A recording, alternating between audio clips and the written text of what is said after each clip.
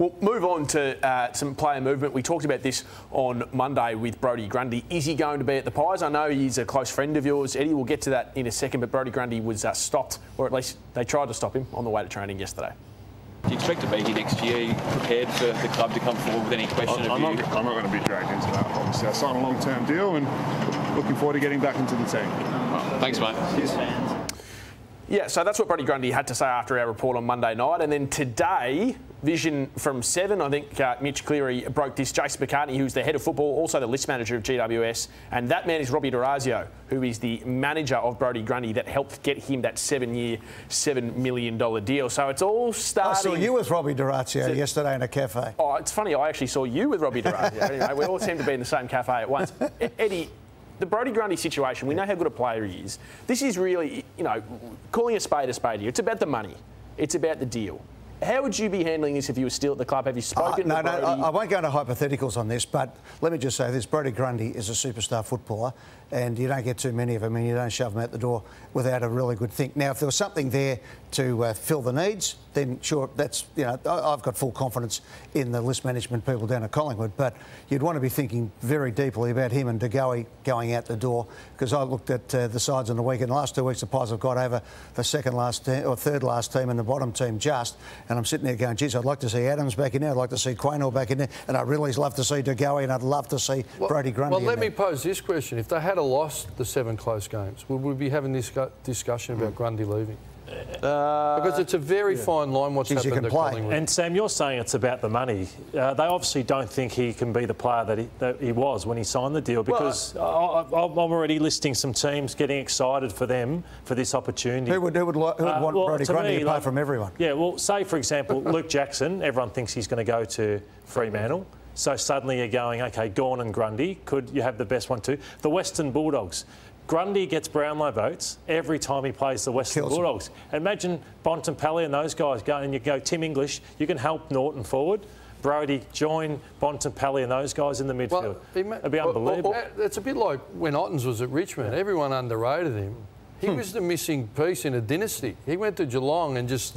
Imagine Grundy gets to Geelong. All I would say on this one right now is that if you spoke to people at Collingwood, Eddie, they would say that we're desperate for another inside midfielder to add midfield depth. We didn't know Darcy Cameron was going to come on in the way that he has. Now, the Pies are looking closely at Tim Taranto. They want another midfielder. Giants need a ruckman. I mean, it makes sense that if Grundy was to go one way, well, they could get one of these midfielders, whether it's a Taranto or whether the Giants want to offload some salary cap space themselves with a Whitfield or a Kelly. And to your point, though, Sam, that's why good list managers stockpile some blokes. Okay? And you might have one who, from a Collingwood point of view, yeah, Brodie's on a long-term contract, but you knew that at some stage there was a negotiation that could come your way, but you can't do it if he's a free agent. And as you're saying, now suddenly half the AFL would love to have Brodie Grundy, and Collingwood can negotiate. If I'm Brodie Grundy, I'm saying, find me a third club, because Tim's coming into a potential premiership side. I'm going to a bottom 4 side.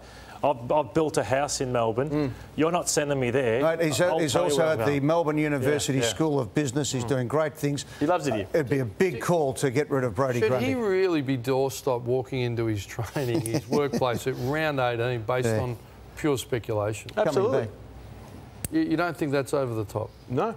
You know what? I'll tell you the other thing. I have spoken with Brodie. You like the media? Not about this. I love the media. But, mate, you know the thing is, when your name goes over the marquee, as they say in show business, when you're the main act and you're getting paid the big money, other things come with it. Is there a possibility he could recalibrate? Look, why don't we just extend me out, average it out, take the pressure off salary cap, and they keep a great player at the club? Now you're talking. That would be the conversation you and I would like to have. That's what smart people do. Eddie, just on the other player to that, Jordan De Goey. Yeah, what's going on? Now, I put it to St Kilda today if they had met with him. They're adamant that they have not, nor have they met with his management. In fact, they still need to go to the board and decide whether they are going to... Did their nose grow when they were saying that? Or? I believe them. I then went to Geelong and asked... You're suggesting, Ed, that they haven't met with Well, I'm just asking. I went to Geelong and asked the same thing, and they politely declined to comment. You know what fascinates me I would have Geelong about, in front of the race for You know De Goey what fascinates me about the Jordan De Goey discussion?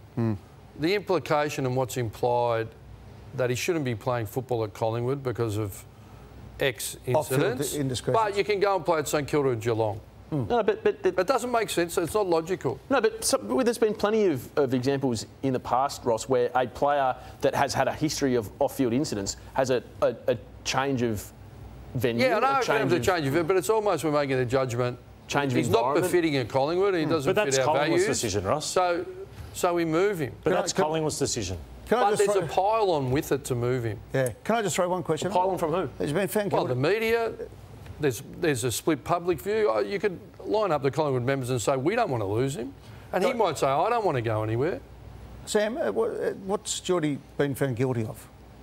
I'm not going to go into his level of... No, I'm just saying, though. But might be stupidity along the way. The facts are, Eddie, is that Jordan has a long list of indiscretions, many of which for which he has apologised for. I just wonder. And I don't think it's unreasonable that Collingwood is sitting there going, when is this guy? I don't think it's unreasonable either, because I've sat in those meetings. Yeah. In fact, his contract says if you do something wrong, out you go. So that's already in past contracts. So that's nothing new. Yep. I tend to sort of defer to my great neighbour here, Ross, in saying what changing jumpers suddenly expunges all these problems. But Eddie, he's out of contract, isn't he? And Collingwood have decided maybe we could spend our money more wisely. That's it. And that's not what the coach is saying. The coach said, I love Jordy, I want to wrap my arms around him, and I want him out. Yeah. And he's saying it publicly about Grundy.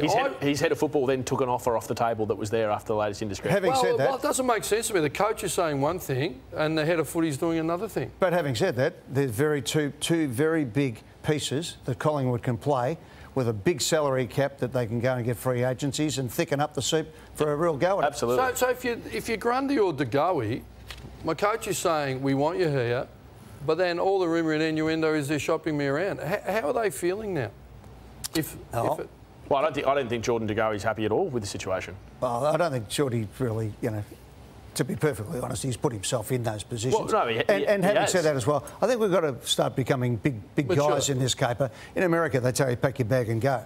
If you're going to get paid the dough these days, I don't think we would necessarily worry about it. It's a very different sort of money, though, in the States, Eddie, that they can relocate at the drop of a hat, whereas guys here that are on $100,000 a year. I do sort of blanch a bit. How about rugby league where they say, yeah, I'm finishing and I'll be there next year? No, I hate that, I must admit, but at the same... We're not far off it. Not far off it, and at the same time, everybody wants to be like the USA and all the rest of it until it goes the other way. With some things, Ed. With some things. I wouldn't be going anywhere near what the USA do, to be perfectly honest, but anyway.